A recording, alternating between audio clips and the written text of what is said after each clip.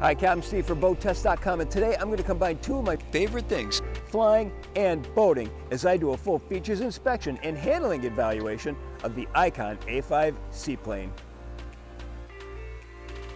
This is a plane that's certified under the light sport aircraft category. That requires an operator to hold only a sport pilot's license rather than a private pilot's license. That makes it much easier to acquire and includes a few restrictions, such as being limited to 120 knots, you can't carry more than one passenger, and you're limited to a single engine, all of which this airplane also complies with.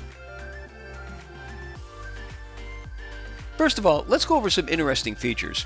There's a 100 horsepower Rotax engine with the propeller configured in a pusher configuration. There are sponsons to the side that add lift and increase stability while on the water. Taxi and landing lights are LEDs, so there's minimal battery drain, no heat generated, and they're quite bright. There's a landing gear indicator that shows an image of the plane when the gear is down. We can also hear and feel when the gear is down, and on the end of the wings, there's a mirror we can use to physically see the gear as well. The panel is laid out much like a sports car.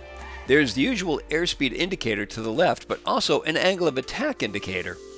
By flying with the angle of attack indicator as the primary instrument and keeping the indicator in the green, the plane will always remain flying in its proper performance envelope.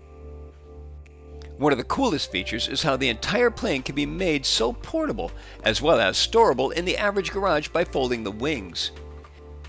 After the wheels are chocked, simply release the latch under the wings, go to the end of the wing and pull it away from the wing root, rotate it 90 degrees, walk back to the tail and slide it forward again.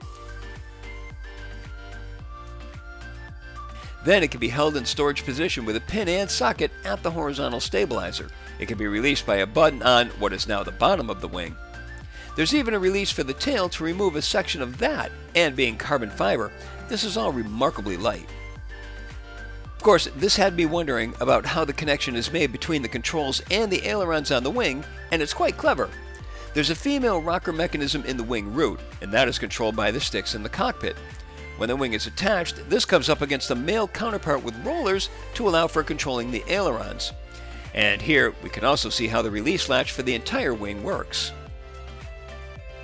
So to put it all back, simply release the wing from the tail, walk it forward, rotate it 90 degrees, slide it into the root, and then latch it into position. Inside, the A5 is surprisingly quiet thanks to the engine and propeller being behind the fuselage in a pusher configuration. This is without a doubt the most docile and forgiving airplane I've ever flown. For example, she's stall and spin resistant. A stall being where the wings no longer produce lift and the nose drops rapidly. If this happens with one wing before the other, the plane rolls over and dives into a spin. Typically. Not so here though. Here I attempted to make a departure stall occur by using takeoff power and continually lifting the nose to the point where control is compromised.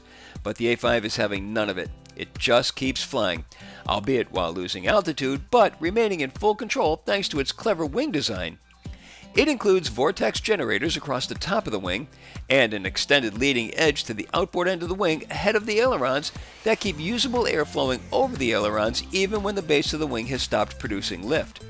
Basically, as long as the pilot is awake, the A5 will remain in control. This could further be demonstrated by performing what's known as the impossible turn, making a U-turn back to the runway after an engine failure or even a flight out of a dead-end canyon. Here we simulate exactly that scenario with a hard climbing turn. Watch the ground speed indicator. We climb, enter the turn, and the speed plummets. We should be falling like a leaf out of control here, but the plane just keeps on flying, even when the ground speed drops to 36 knots. And we just kept doing it.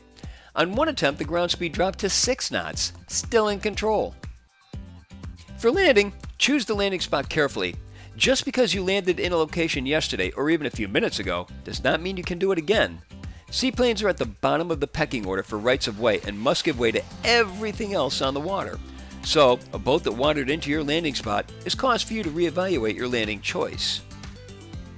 When landing on water, unlike landing on a runway where the speed is reduced more and more until the wings stop flying, typically just above the runway, and the plane settles gently down, the water landing has the plane flown onto the water in full control at flying speed, and once on the water, then speed is reduced to where it settles in. There are no short field landings on the water. And it's just a bit concerning to be coming down with the terrain advisor alerting you to the fact that there's no runway in front of you.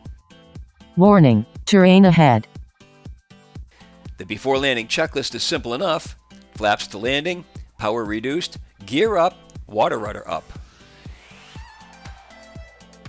Once on the water, feel free to open up the canopy. Those sponsons add stability and flotation while on the water and make taxiing on the water quite comfortable. It's also nice to have a measure of stability when adding power for takeoff. Once it's stopped, the A5 becomes a nice place to relax.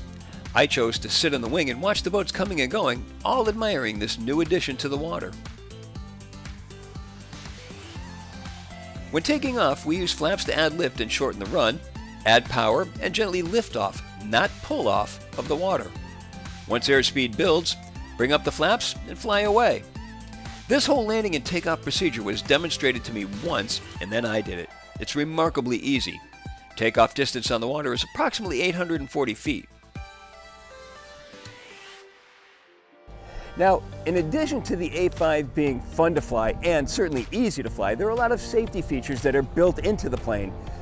You've got the IPS, the Icon parachute system, so if you do end up with a real problem that you can't get out of, just pop the parachute, float safely to the ground. You've got the reliability of the Rotax 100 horsepower engine.